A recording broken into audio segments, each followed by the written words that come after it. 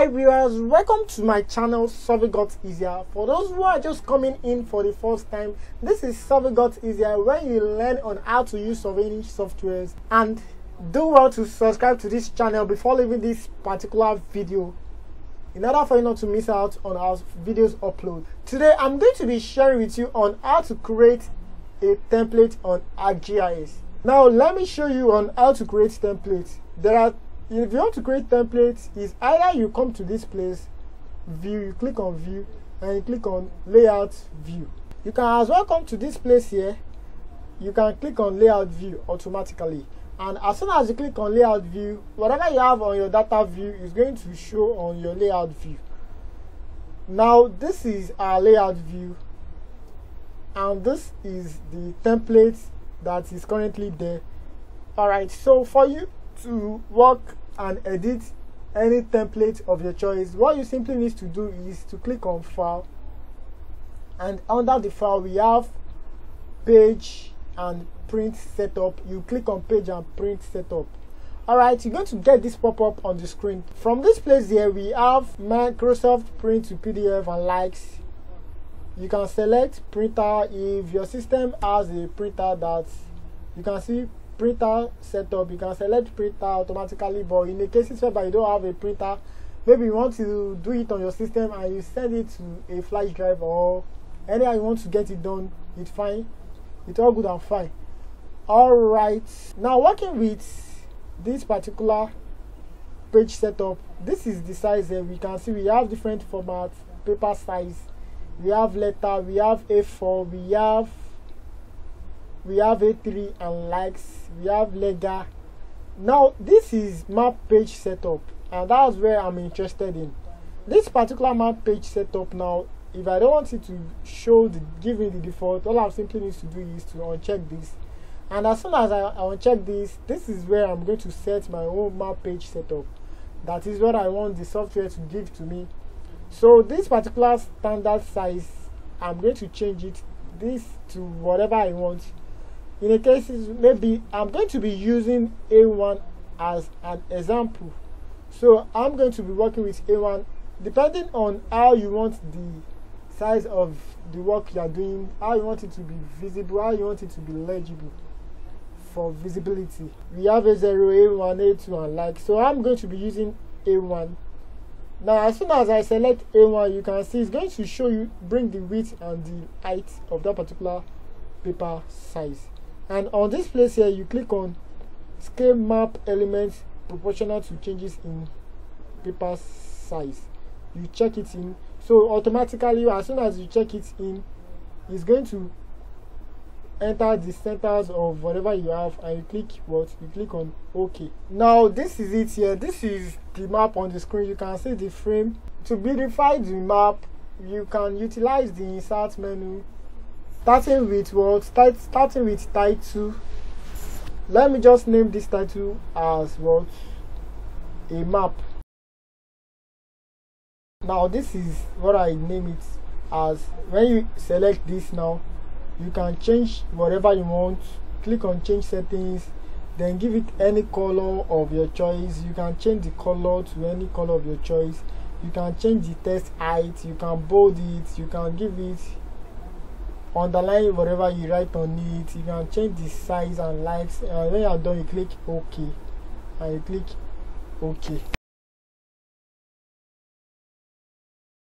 When I'm done with that, I'm going to come back to insert, and then I'm going to give it other things like legend.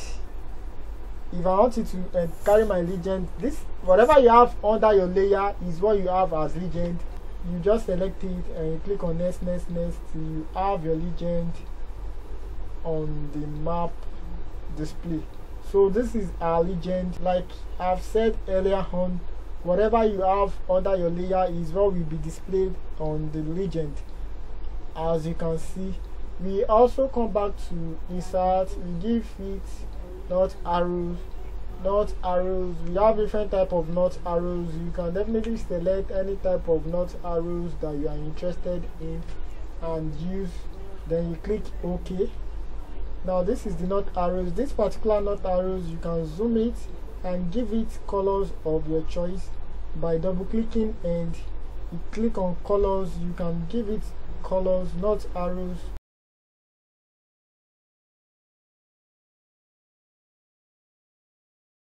We also have some informations, like if you want to use other things like neat is, well, when you have a title and you want neat to be a background under whatever you've written, you can use neat for that. What I'm saying in essence is that, let me quickly bring out a test values for you. This is a test now, where this is a test value. Let me uncheck this to see my test for what I'll bring into the screen.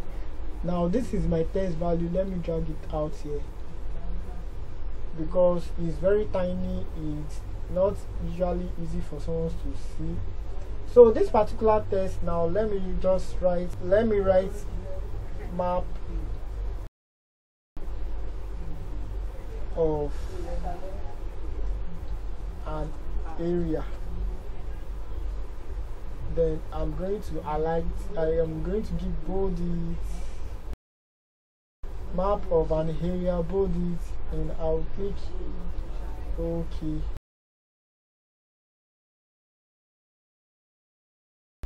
Now this is it here, map of an area.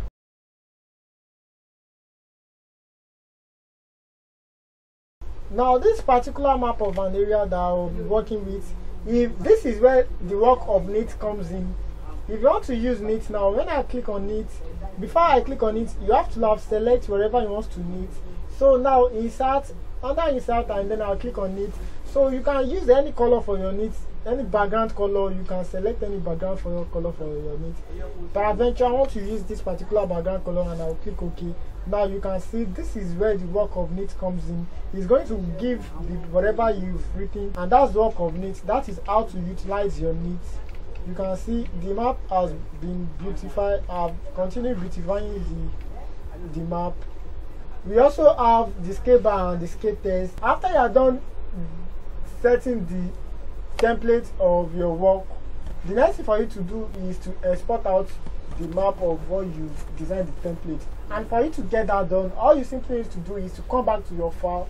You click on file and you come to this place, export. You click on export. As soon as you click on export, you are going to have this on the screen here. We have several formats. Save as, you can see save as. We have, it can be saved as different formats. We have PDF, SVG, JPEG, PNG, TIF, among others.